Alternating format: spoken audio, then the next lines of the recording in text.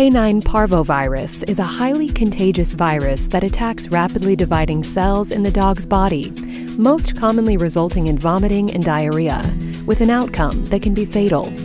The virus can affect all dogs, but unvaccinated dogs and young puppies are the most at risk. Canine parvovirus is endemic in many environments and can be carried by non-affected hosts, such as wildlife, contributing to spread of disease, but risk of infection is most likely from virus particles shed by other domestic dogs.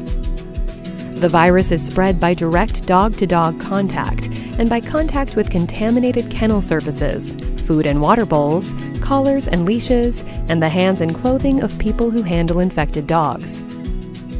As a non-enveloped single-strand DNA virus, canine parvovirus is extremely resistant to pH and temperature changes and most disinfectants.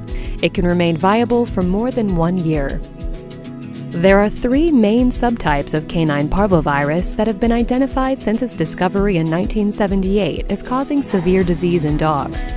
Thankfully, it appears that the current vaccines for canine parvovirus remain effective in most dogs. Parvovirus initially replicates in oropharyngeal and mesenteric lymph nodes, entering a cell by binding to a viral protein receptor on the surface of the cell. The parvovirus enters the cell, hijacking the cell's metabolism. In dogs, parvovirus then spreads to rapidly dividing cells in the gastrointestinal tract, bone marrow, and lymphoid tissue. In puppies, it can also infect dividing cardiac myocytes. But most commonly, it produces clinical signs due to infection of the gastrointestinal tract, where the virus invades the rapidly dividing cells of the crypts of the intestinal villi. These cells are important because they fuel the active self-renewal of the epithelium. So as the epithelial cells erode, there are no cells to replace them. The result is severe intestinal damage with blunting of the villi, loss of intestinal absorption, loss of intestinal barrier function, gastrointestinal bleeding, and dehydration, potentially leading to hypovolemic shock and sepsis. In addition to the gastrointestinal effects, the viral attack on the bone marrow leads to destruction of young immune cells. This decreases the body's defense against secondary infections and can lead to sepsis. Canine parvovirus is highly contagious. Within 3 days of infection, dogs can shed virus in their feces, with peak shedding occurring 4 to 7 days post-infection.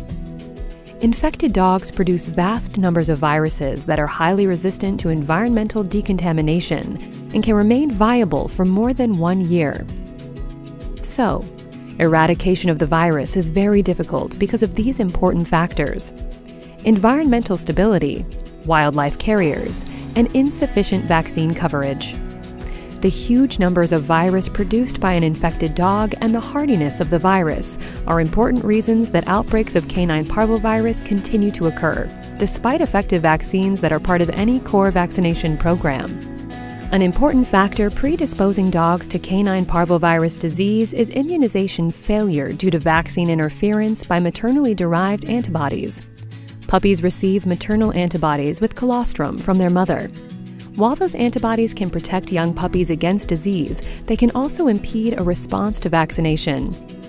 The chart shows high levels of antibodies that puppies obtain from their mother's milk after birth. As the puppies get older, those maternal antibodies decline. The risk of infection and disease can increase if those antibodies decline below the protective level. The puppy's own antibodies then start to rise after the vaccination protocol has begun. But there is a potential danger zone after the maternal antibodies have declined, but before vaccination has had time to be protective. Other causes of parvovirus outbreaks include non-vaccinated dogs, incomplete vaccination series, immunosuppression, or genetic non-responders. Treatment of sick dogs should begin immediately on diagnosis. Treatment consists primarily of intensive care to combat dehydration by replacing electrolyte, protein, and fluid losses, controlling vomiting and diarrhea, and preventing secondary infections. Dogs that recover from the disease or that are protected through vaccination have an immune response that produces antibodies that bind and inactivate viruses. There is a need for a novel treatment approach that could help save dogs' lives and also reduce the need for intensive care and isolation. Many drugs being developed for human medicine are based on monoclonal antibodies. A new treatment paradigm for parvovirus, based on targeted monoclonal antibodies, could offer the potential for improved outcomes for infected dogs. In the meantime, canine parvovirus is best prevented through vaccination.